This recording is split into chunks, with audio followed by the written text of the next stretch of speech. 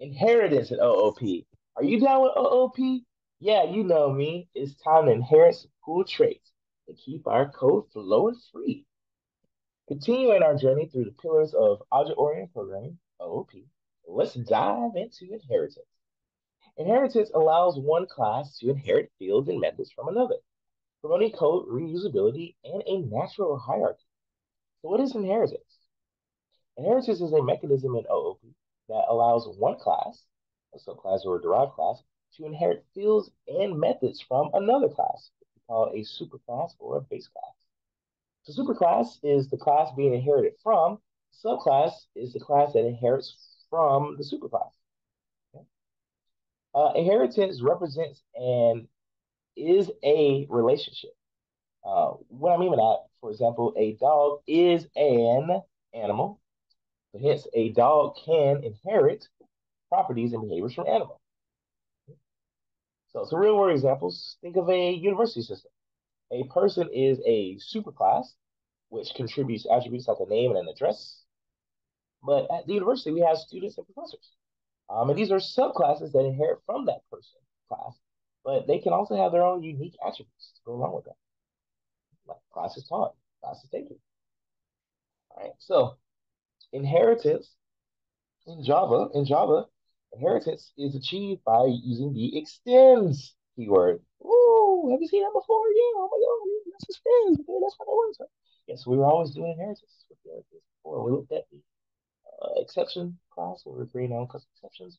When we were looking at abstract, we were using extends. And that's what we're doing. We're doing inheritance. Okay, so let's take a look at a basic example of inheritance. So we have this superclass here. We'll call it animal. And let's focus on this guy first. So this void method that returns nothing here. It's called eat. And this animal eats. It's food. That's what happens. It's food. Okay, so if we were to create a subclass for that, a dog, we'd have class dog, and we're going to let you know it extends animal, meaning that it inherits everything from animal, and then it has its own special things it needs to. So let's take a look at that eating thing. Oh, do you see an eating method in dog? Oh, why not? It's going to eat. But do you notice that there's another method here that wasn't in the other ones called bark? What does bark do? Because dogs bark. All animals don't bark. You know, sometimes they may say they do, but all animals don't bark. But we have a void bark. It's going to say this dog barks. Okay. So let's take a look, see what happens when we do this. So we got my dog. So we're going to have it eat because it's inheriting from the animal class the method to eat, and because all animals can eat. And then bark is something only the dogs can do. So there we go. And oops.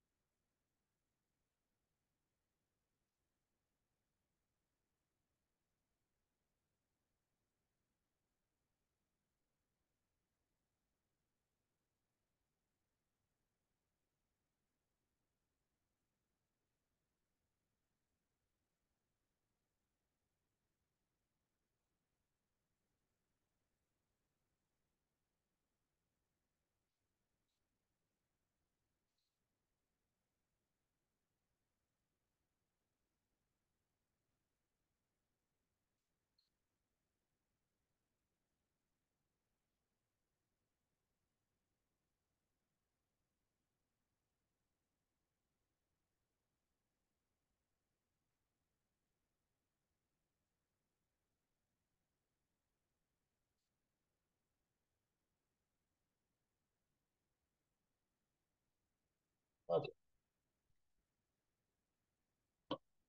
so this animal eats food and the dog barks. Yay. So this example, animal is a superclass with the method eat. A dog is a subclass that inherits the eat method from animal and has its own method bark. Okay. So let's talk about overriding methods. So subclasses can provide a specific implementation for a method already defined in its superclass. And this is called method overriding. So for example, animals make sounds. So let's say we have in animal, we have a method called sound. And all this is sound makes a sound because we don't know what kind of sound animals make. They're all different sounds. So, but in a dog, we know what that does. That's the sound they make. So we're gonna override that. So in animal, we have this ability to have a sound, and in dog, we're gonna override that sound by using the at override here right above it, and we're gonna override it so that it will know that dogs bark when they make a sound. All the other animals just make sounds. We don't know what they are. Okay? So let's take a look at that, shall we?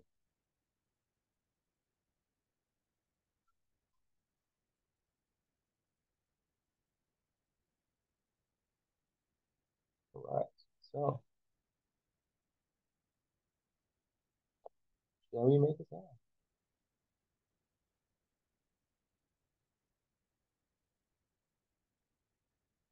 All right. So I'm gonna create an animal called my animal, and it's gonna make a sound.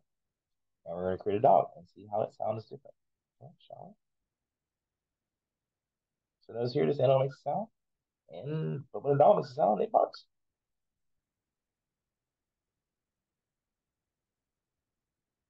Okay. So here, the dog class overrides the sound method of the animal class to provide a specific implementation. Okay. So let's talk about using super.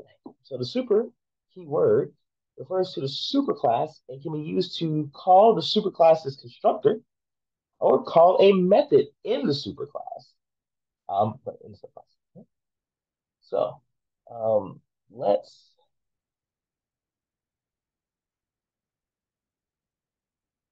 uh,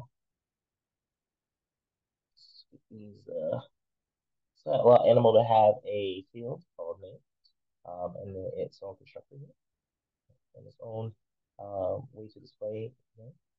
Okay. And so in dog, we're going to do the same by adding a super. So in our dog constructor, it also needs a name because animal needs a name, dog needs a name. And when it gets that name, it's going to do what it's going to call the animal constructor. There are other things you could have it do after this, but this would be the basis of it because it extends the animal class. It must have what animal has in order to construct it. Okay. And we're going to override that display by having it call the display method, which gives the name of the animal. And then it's going to say, this is a dog. So we're adding something to it. So this is what I meant earlier by what I said that you can use the super class, and then you can use super to use the super classes method or field, but then you can add something to that after if you like. Okay, so we have freedom, freedom to be free. Yeah. All right. So I don't have a name.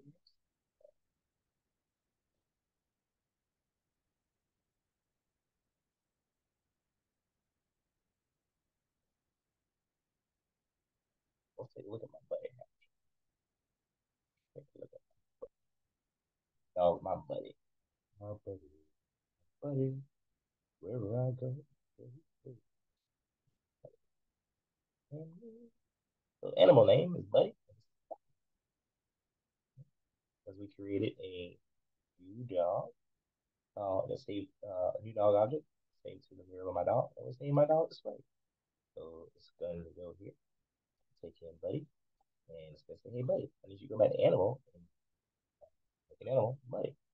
And so it does. And so therefore, the name Buddy gets saved to the field, animal field name. Then we call display on my dog, and That goes to the animal display. So up here, it knows how to do that. Oh, just put the animal's name, animal name, and then buddy in this case. And then last but not least, print out the dog. This is the dog. Just let people know. Not just the animal, it's a dog. So in this example, the dog class constructor calls the animal class constructor using the super name. And the dog class overwrites the display method, but also calls the superclass display method by using super.display. So some key points: inheritance hierarchy. A class can inherit from another class, forming a hierarchy of super and sub. Code reusability. Inheritance promotes code reusability and a logical relationship between those classes. Method overriding. Subclasses can override methods to provide specific implementation. And the super keyword um, used to access superclass methods and constructors. So in summary, inheritance is a powerful feature in OOP that allows you to create a new class based on existing class, based on an existing class. It simplifies code, it enhances reusability, and helps in creating a logical class hierarchy. So, are you down with OOP? Yeah, you know me. Inheriting greatness and our code's complexity is free. Stay tuned as we continue to build on these concepts and making our journey through OOP even more engaging and exciting. Pick up a Java, rune apathy,